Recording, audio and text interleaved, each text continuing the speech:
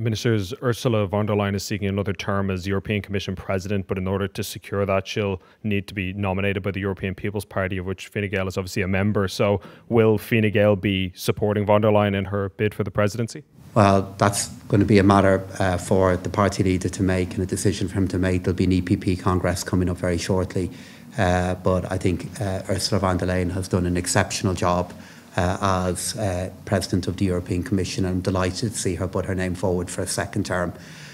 She was an immensely strong supporter of Ireland during Brexit. She did an exceptional job during the COVID pandemic, despite the many challenges of it. And I think she's been an extremely successful leader of the European Commission.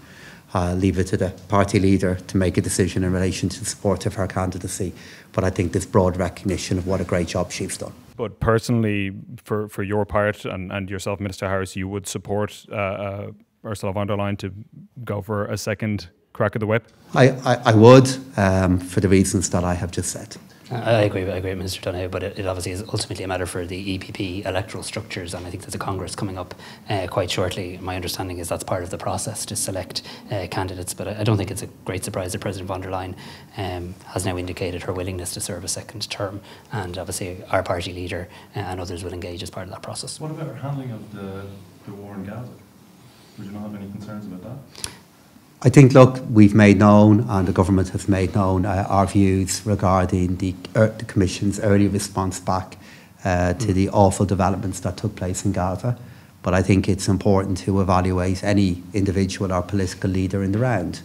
And while the government did have concerns regarding some of the statements and the earlier reaction back to the conflict in the Middle East, I would judge her leadership and her contribution to the European Union in the round.